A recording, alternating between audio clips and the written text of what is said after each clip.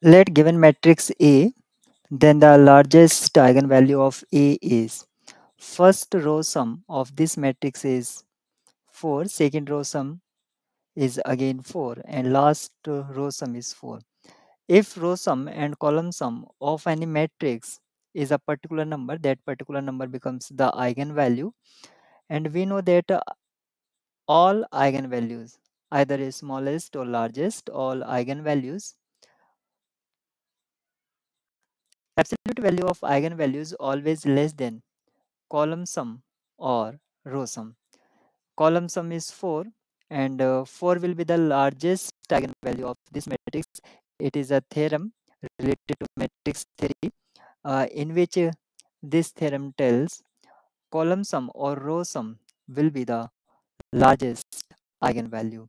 So 4 is the largest eigenvalue of this matrix. Otherwise, you can proceed this matrix A minus lambda I. You have to find determinant of this one equals to 0, and you can find eigenvalues. As you can observe, first row and the second row is same. That's why rank of this matrix A is 2. Rank implying that there are two non-zero eigenvalues. So one eigenvalue will be 0, one eigenvalue 0, and trace of this matrix is 0. Trace of this matrix A is 0. One eigenvalue is 4. So other eigenvalue is minus 4.